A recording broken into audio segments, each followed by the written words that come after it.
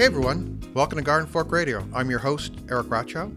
If this is your first time, thanks for checking us out. It's kind of the world of Eric, which is what I call eclectic DIY. It's usually me and some of my friends, guest hosts.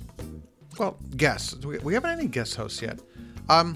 Talking about just kind of a range of subjects. Today you have me as a solo show. And one of my kind of recurring themes is done is better than perfect.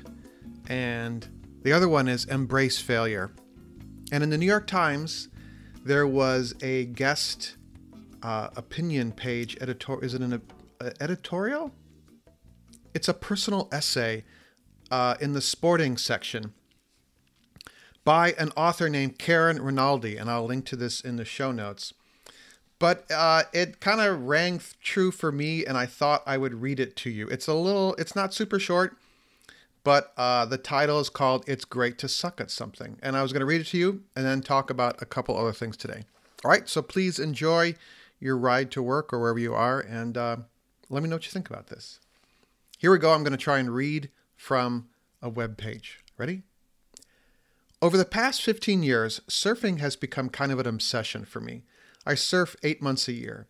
I travel to surf destinations for family vacations and seek forgiving waves in the Atlantic and the Pacific Oceans. I've spent thousands of dollars on boards of all sizes and shapes. And yet, I suck at it. In the sport of Hawaiian kings, I'm a jester. In surfing parlance, a kook. I fall and flail. I get hit on the head by my own board. I run out of breath when held down by a 4-foot wave. I wimp out when the waves get overhead and I paddle back to shore. When I do catch a wave, I'm rarely graceful. On those rare occasions when I do manage a decent drop, turn, and trim, I usually blow it by celebrating with a fist pump or a hoot. Once, I actually cried tears of joy over what any observer would have thought a so-so performance on so-so waves. Yes, I was moved to tears by mediocrity. So why continue? Why pursue something I'll never be good at? Because it's great to suck at something. When people hear that I surf, I get a knowing nod of awesomeness from the terra firma bound. I know what they're picturing me. I know what they're picturing. Me on a thruster, carving up and down a wave face until I casually kick out the back to paddle out to line up for another. The truth is that most surfers don't come close to what we see in the highlight videos. But pretty's not the point. The point is the patience and perseverance it requires to get back on the board and try again. After a surf instructor pushed me into my first wave, it took me 5 years to catch one on my own. When I do catch a wave and feel the glide, I'll hold on to that feeling for hours, days, or even weeks. I'm hooked on the pursuit of those moments, however elusive they may be. But it's not the momentary high that sustained me. In the process of trying to attain a few moments of bliss, I experienced something else. Patience and humility, definitely, but also freedom. Freedom to pursue the futile. And the freedom to suck without caring is revelatory. My friend Andy Martin is a Cambridge don of French literature. He has surfed all over the world. But about his status as a surfer, he tells me, I'm called a surfer only at Cambridge. In his mind, he sucks, but he's okay with that. That's being okay. That being okay is the humility that comes only with sucking and persevering. The notion of sucking at something flies in the face of the overhyped notion of perfectionism. The lie of perfectionism goes something like this. If I fail, it's only because I seek perfection. Or, I can never finish anything because I'm a perfectionist. Since the perfectionist will settle for nothing less, she is left with nothing. Self-knowledge here is the key. No one ever tells you how much you suck at something, unless you have a mean boss, an abusive parent, or a malicious friend. Most people are happy to help us maintain the delusion that our efforts are not in vain. No, we cannot count on people around us to let us know how much we suck. It is far more acceptable to compliment than to criticize, since the onus is on us as individuals to admit to ourselves how much we suck at something. And then we do it anyway. Oh, So the onus is on us as individuals to admit to ourselves how much we suck at something, and then do it anyway. By taking off the pressure of having to excel or master an activity, we allow ourselves to live in the moment. You might think this sounds simple enough, but living in the present is also something most of us suck at. Think about how focused you become when you're presented with something totally new to accomplish. Now, what happens when that task is no longer new, but still taps into an intense focus because we haven't yet mastered it? You're a novice, an amateur, a kook. You suck at it. Some might think your persistence moronic. I like to think of it as meditative and full of promise. In the words of the Zen teacher Shunryu Suzuki, in the beginner's mind, there are many possibilities. In the expert's mind, there are few. When I surf, I live in the possibility. Or, as the great father of surfing, Duke Kahanamoku wisely advised, be patient. Wave come. Wave always come. But then, when's that going to happen?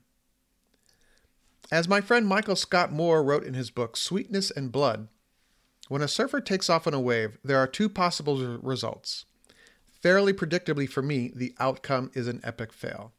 Yet I remain hopeful that this time will be better than the last. Maybe sucking at something where the stakes are low can lead us to a better place. Maybe it could be a kind of medicine for the epidemic cocksureness in our culture.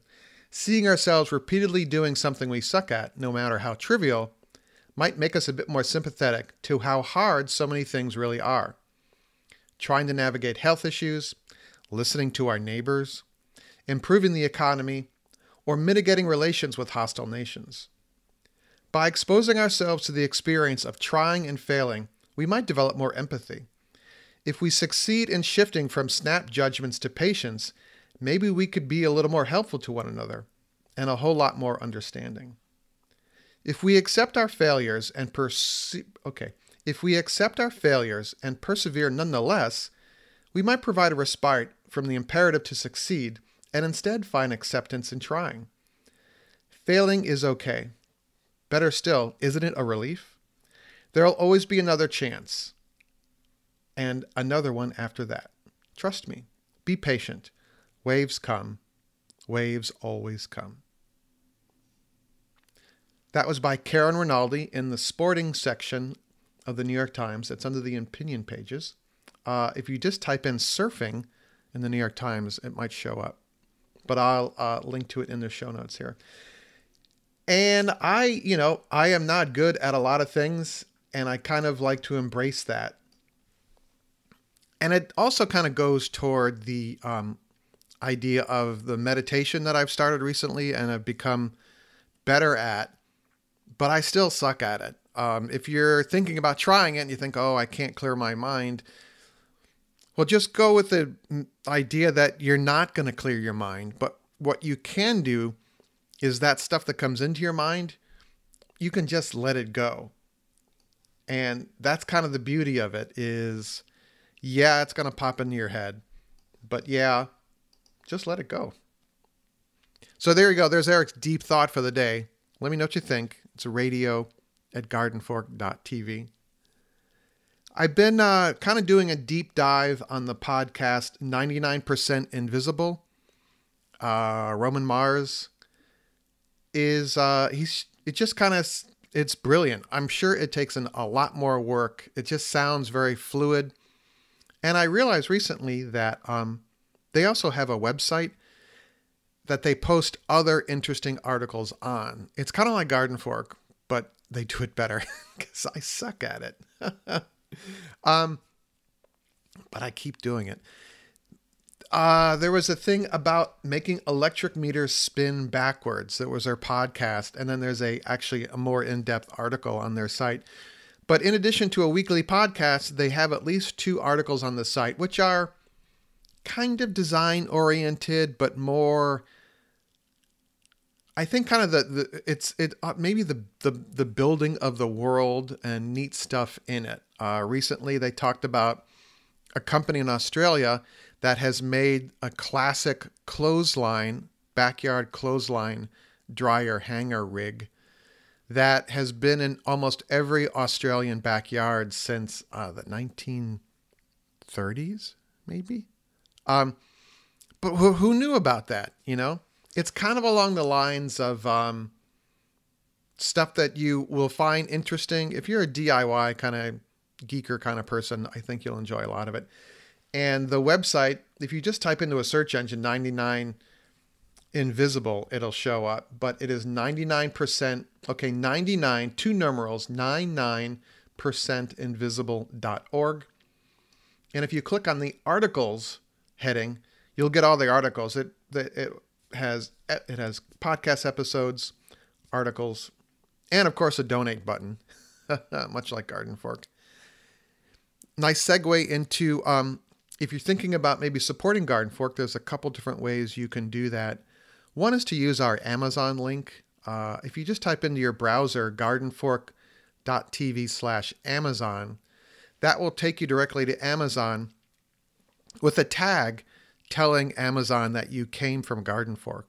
And if you do your shopping, add something to your shopping cart and complete the shopping, we get a small finder's fee for that. If you already have a bunch of stuff in your cart and then you use the Garden Fork Amazon link, I'm not sure if we get a finder's fee for that or not. I've read conflicting things about that. So if you want to start fresh, write down all the stuff you want and then use the Garden Fork link, throw it all in your cart and check out. And then we would be good to go. That actually helps a lot.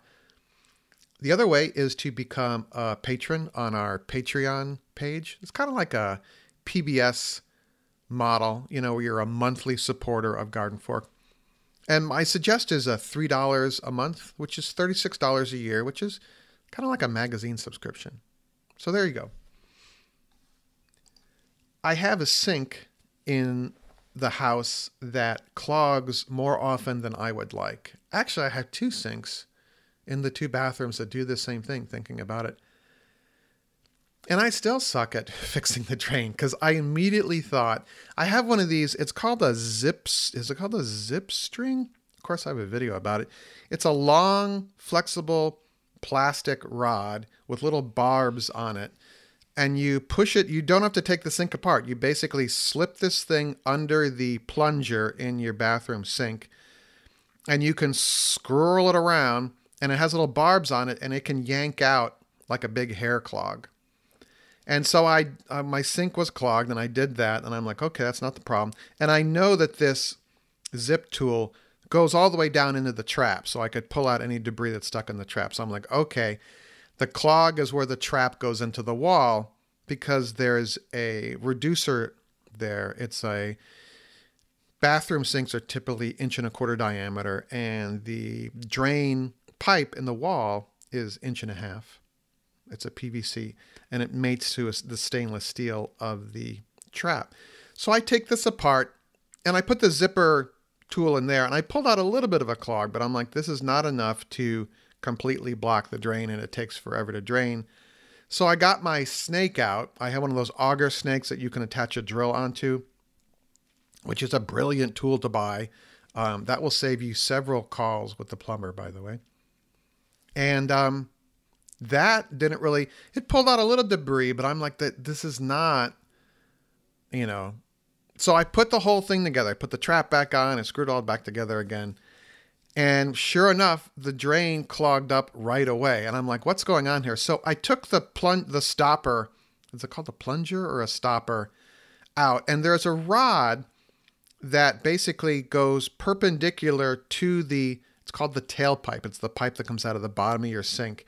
And that rod pushes the stopper up and down to clog up your sink so you could fill it if you want to wash your face and hands or wash some clothing or something, I guess. And I took the rod out and I pulled the plunger out. And the bottom of the plunger has, because it's a metal plunger, it has these little fins on the side to give it some structure so it can actually move up and down and not break.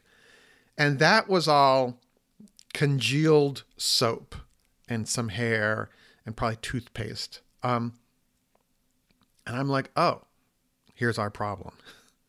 So I cleaned that all off, and it was a lot. And my little zipper tool would not pull this stuff off because it's kind of stuck under the plunger. I'm writing a post about it on the site, and I'll refer to that here. So again, I'm thinking, do we even need a stopper in our bathroom sink? I mean, so I checked with the boss, and I'm like, do we ever fill up the sink for any reason? And we really don't. We have a modern day washing machine, so we don't usually wash stuff in the sink. In the kitchen sink, I don't think we ever use the stopper in the kitchen sink either, the plug thing. So here's my thinking, is to switch out the tailpiece of the bathroom sinks to a tailpiece that just has a grate across, well, the top of the pipe at the bottom of the sink, where the sink goes into the bottom, and there's usually a stainless steel rim where the tailpipe begins, the drain pipe begins. And you can either get a little screen that just drops in there and is held by gravity, or you can get screens that kind of like in the bottom of a shower that screw in or held in with a little screw.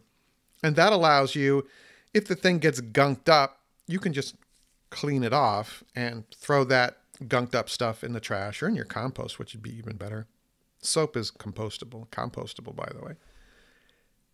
And that would save you some time and having to take apart this thing. And if you're not handy, that would also save you having to call a plumber or a friend or something.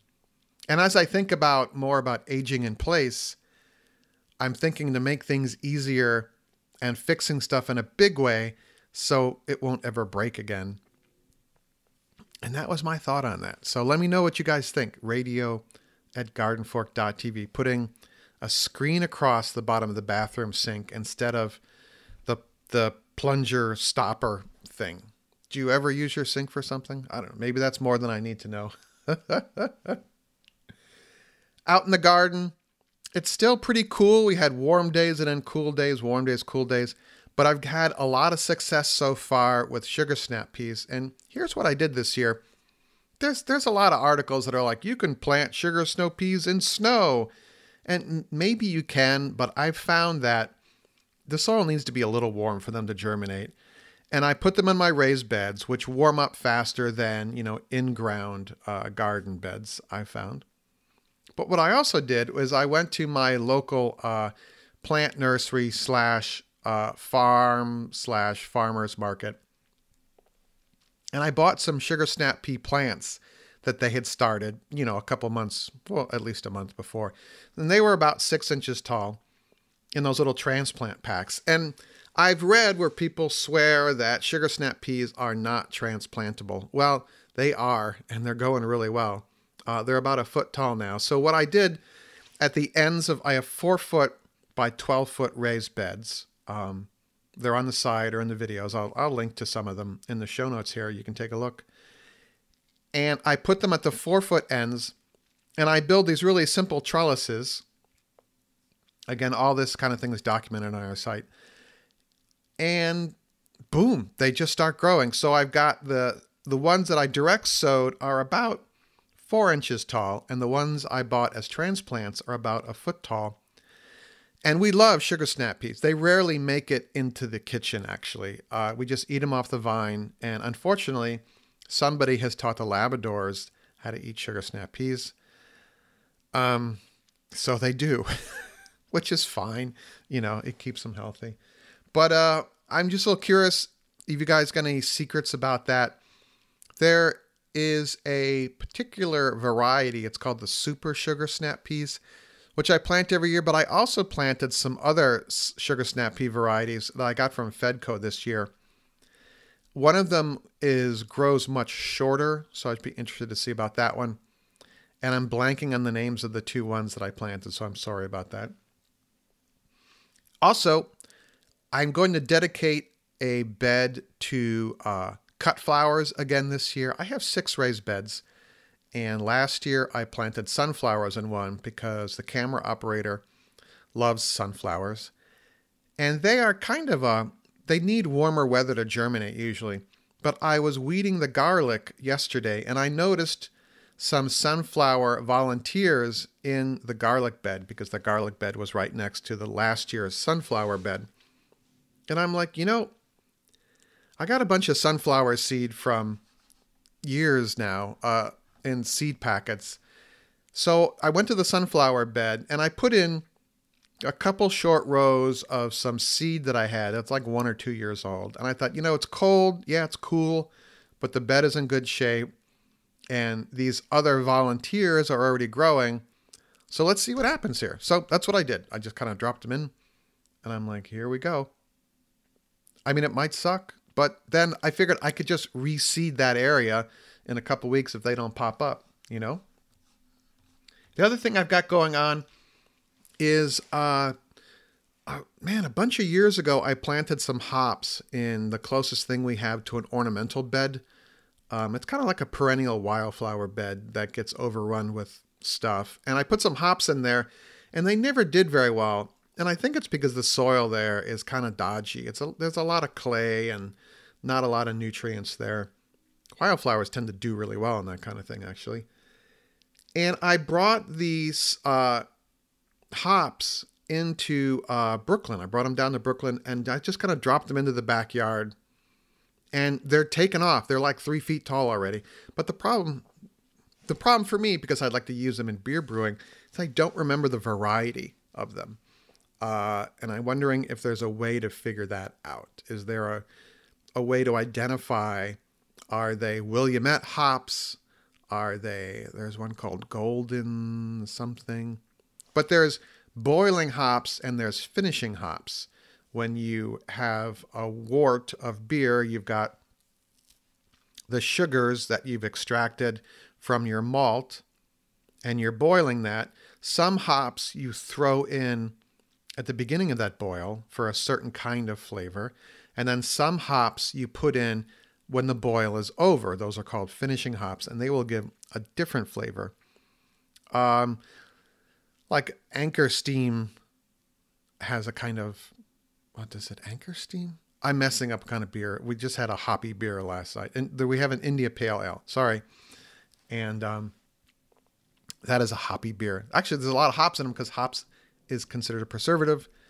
And the British used to ship India Pale Ales to India, and the hops would keep the beer viable on the long ship transfer to India so that the British in India could have it.